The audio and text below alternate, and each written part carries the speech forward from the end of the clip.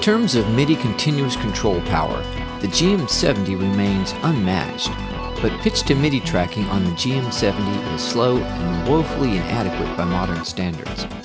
To bring the GM-70 into the modern era, the GM-70 Turbo version has a dedicated circuit board with a DB25 pin interface installed in place of the original 24-pin connector.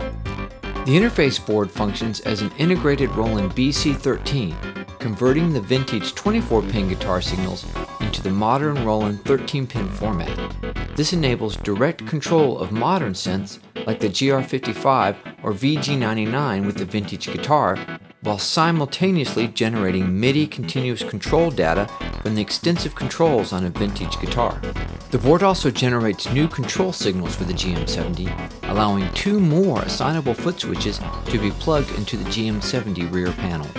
This upgrade allows up to 4 foot switches and 1 Roland EV5 pedal to be used with the Roland GM-70 Turbo, sending MIDI CC data to any MIDI synth, not just the Roland GR-55 or VG-99.